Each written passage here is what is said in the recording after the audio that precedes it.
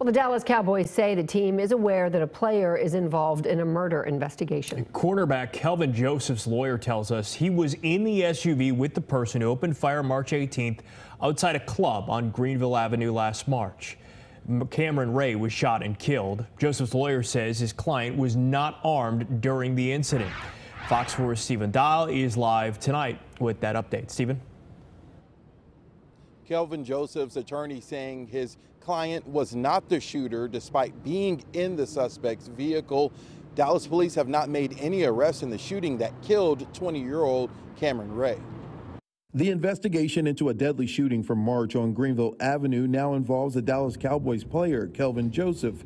The shooting was near OT Tavern in Lower Greenville. And all of a sudden you see that black suspect vehicle riding up the street, and shots are fired from that vehicle towards Cameron and his friends. Dallas police say surveillance video shows a man smoking and walking past 20-year-old Cameron Ray and his friends. Something was said and a fight starts.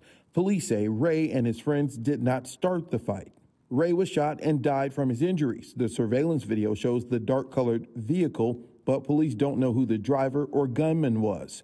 We now know Kelvin Joseph was in the vehicle.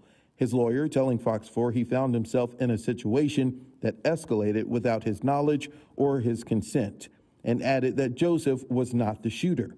Joseph is a cornerback for the Dallas Cowboys, drafted in the second round last year, who was mostly a backup and special teams player. The Dallas Cowboys in a statement Friday saying they are aware of Joseph's possible role in the incident and had no further comment.